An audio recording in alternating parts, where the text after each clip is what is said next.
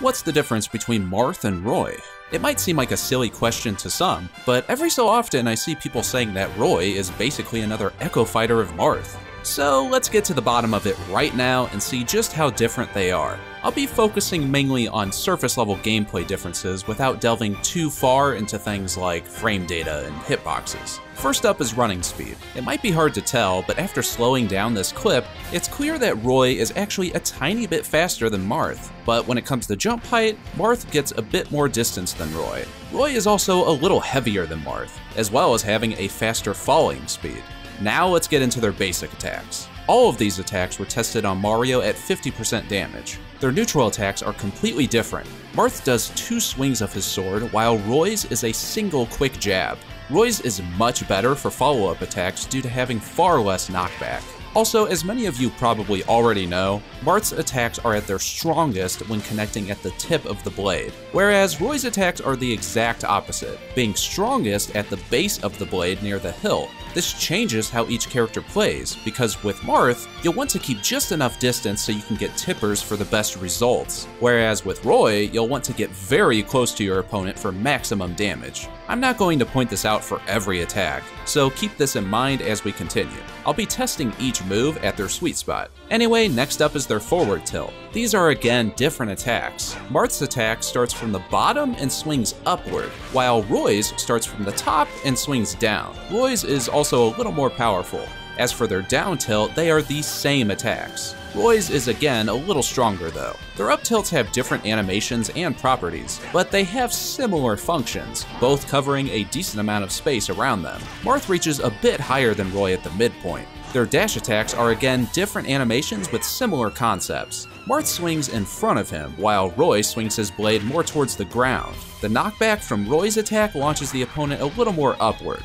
Let's get into their smash attacks now. Their forward smashes have different animations, but both are quick sword swings in front of them, so they function very similarly in concept. Taking the different sweet spots out of the equation, these attacks really aren't too different. Their down smashes are the same attacks, performing 2 sword swings, one in front and one behind. For both characters, the second swing is more powerful. The knockback of Roy's attack sends the opponent more upward, while Marth's is more horizontal, and also has noticeably stronger knockback, especially on the second swing.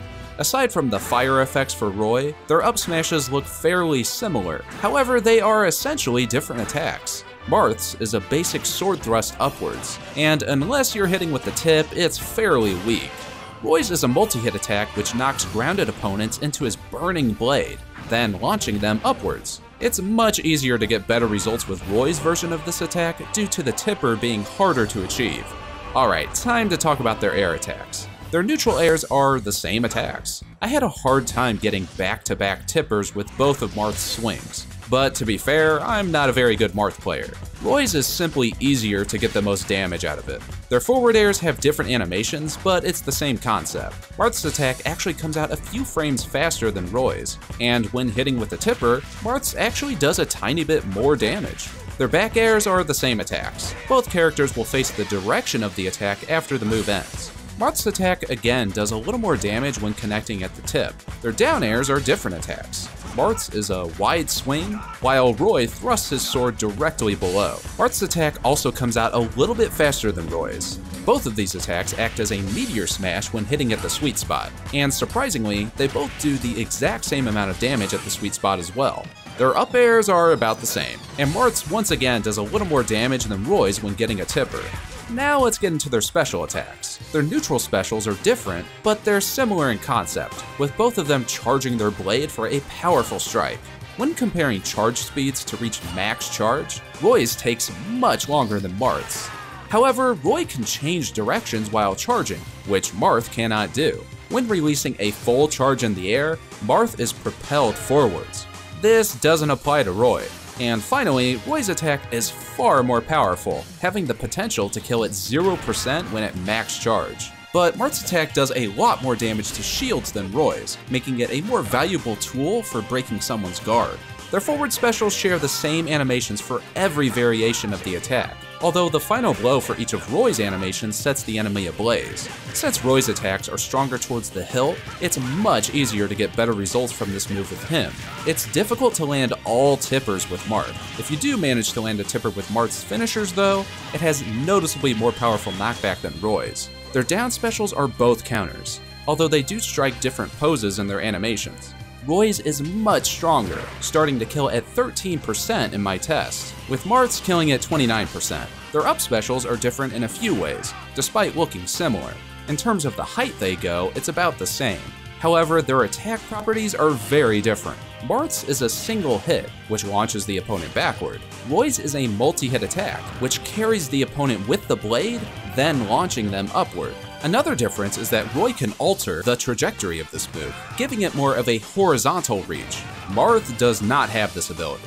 When it comes to throws, there are a few things worth noting. For both the forward and backward throws, Marth launches the opponent quite a bit farther. Roy's, on the other hand, is a lot weaker, making it easier for him to do follow-up attacks. For the down throw, Marth's puts the opponent more behind him, while Roy's puts them in front. As for the up throw, they are about the same.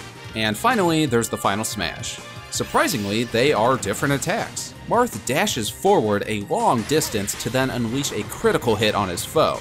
Roy doesn't dash forward at all, and instead releases an explosive critical hit in front of him. So what do you think?